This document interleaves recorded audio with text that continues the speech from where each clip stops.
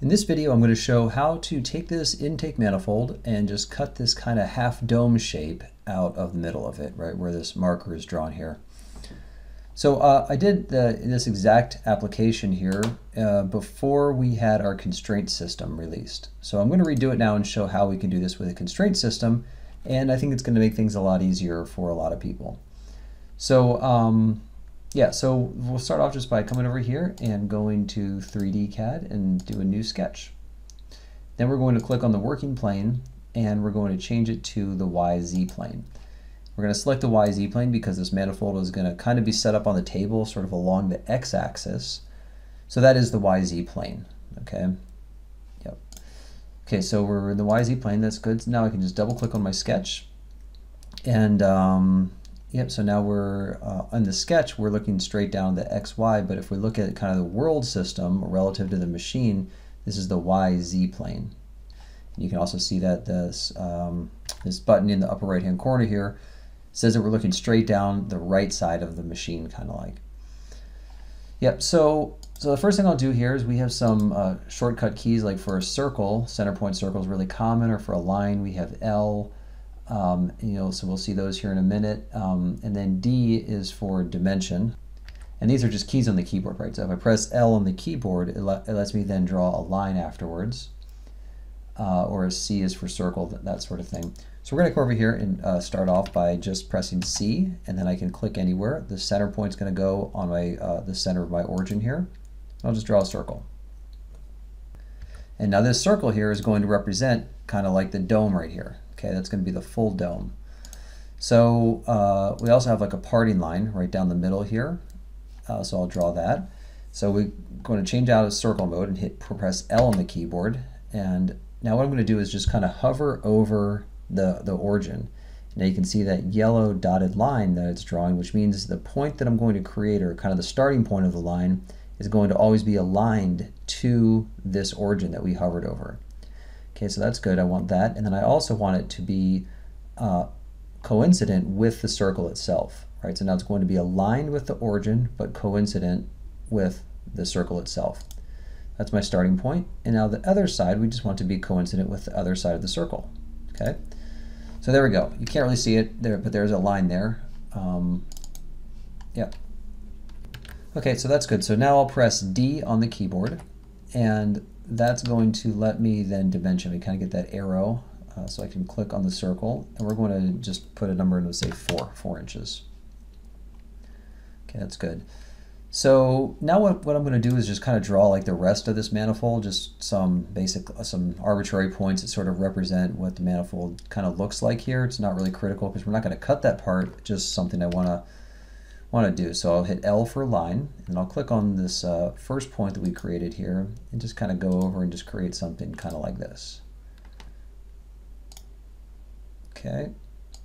And now this point here, I'm actually going to want to align that with this, just so we get kind of a nice even shape. And this point, I will align it with that right there.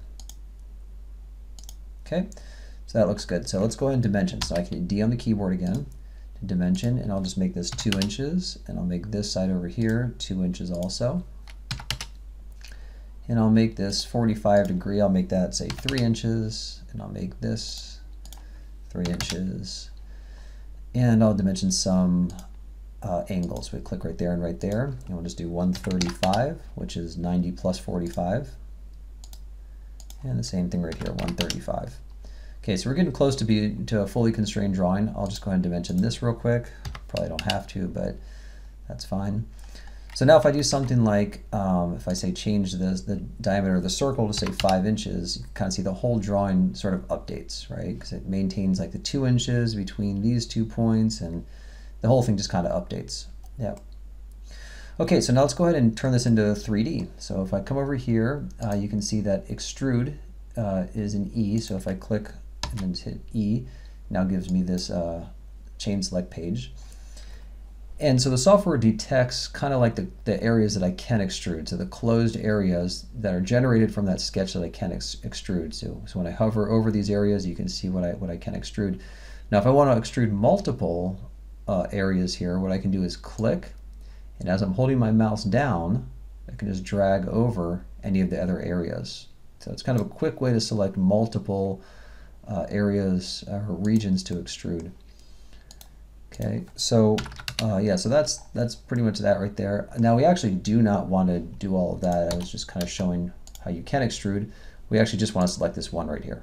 All right, then we can turn off the sketch. We're done with that. Yeah, and that kind of looks like this shape right here. That's kind of what we want to cut, right?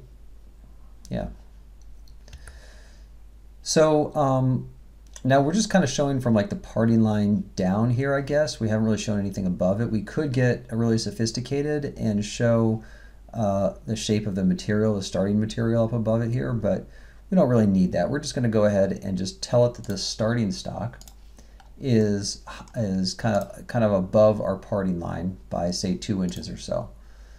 So there are a couple ways to do this. We'll just do the easy way. We can just say the Z plus above that parting line to say 2 inches above. Okay. So now when we create our toolpaths, that will be useful so the toolpaths kind of know where to start. Okay, so that looks good. So now let's go ahead and just save that. Okay, so now I'm just going to go through this real quick because the rest of the video is really very similar to the previous video that I made. The only thing that's really different are the constraints, right? And how we draw up 2D drawings. So I'll just shrink down the left side and come over here to the right side. Everything on the left is where we do our CAD drawing, and on the right is where we create our toolpaths. So let's just go ahead and make a face mill. And we'll pick a 50mm octagonal face mill. And so now chains to machine. Let's go ahead and we'll click on the chains to machine. And there's a few ways to do this. We can select the geometry that we want to cut down to, or we can select the starting stock workpiece. I'll just go ahead and do the starting stock. So we'll just click right here, and now we've selected the start of our, or the starting stock of our material. But we want to go all the way down to this face over here. So the end cutting, we're going to say select the geometry, and we're going to pick that face right there. Okay, so that's going to go all the way from the starting stock down to there. Okay, so that looks good. Let's change our depth here a little bit. We'll make this like, say, 0.15, something like that. Okay, and then our step over, who knows what we can go with that. We'll just say 3 inches maybe, save some time. Okay, and now if we press cycle start, we would actually start to run. Cycle start, and if we're showing our tool, you can see where the tool is going to go in order to start cutting. Okay, so now we are making chips right now. Okay, let's go ahead and stop that and then hide our tool. And let's just comment out our face mill since we're done with that. And now let's rough out this middle area. So we can come over here to 3D instructions and click rough solid. For this, we'll pick their 3/8 short end mill. And for this application, we do not want to cut anything outside of this half dome shape, so we're going to make a containment chain. So we can click on our chains here. And now rather than automatically chain, since we don't have geometry to really define where we're going to cut,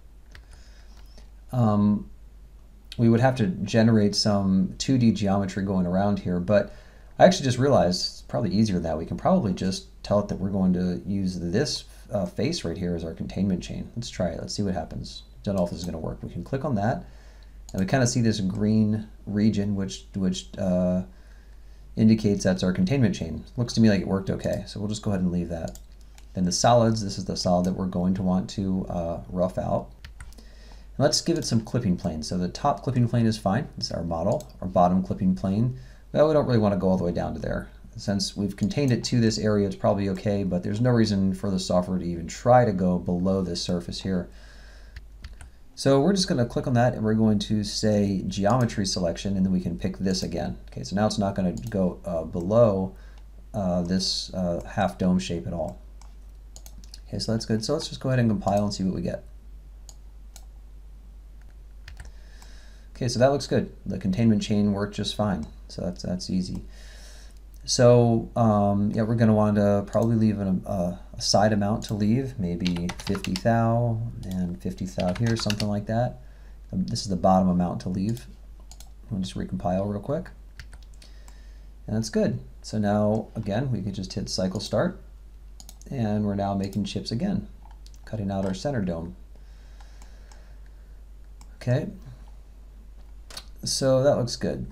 Yeah, so also that we're in contain our constant tool engagement mode for the rough solid, which is really useful. If we can, I think it might default to offset in some cases, but offset pocketing is not nearly as good as constant tool engagement for pretty much every use.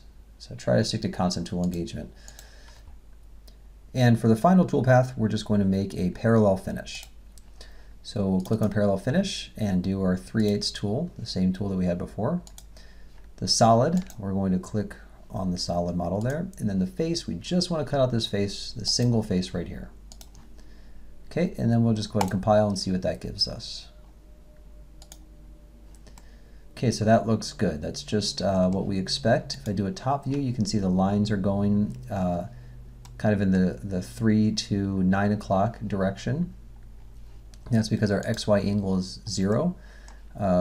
Probably be more common to cut this 90 degrees, 90 degree XY angle. And so now the toolpaths are going the other way, right? We can also do something like, say, 45 if we want to get fancy about it. Then we get a pattern kind of like that.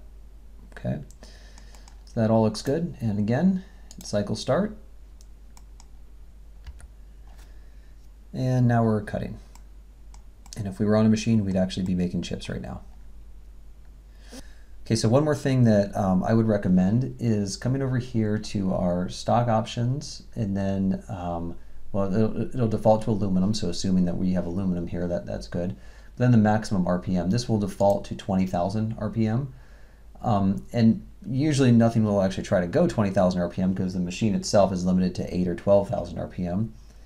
But when you're first learning how to do this sort of thing, you're going to want to slow this down to 4,000 or 5,000 RPM. It's just a good insurance policy.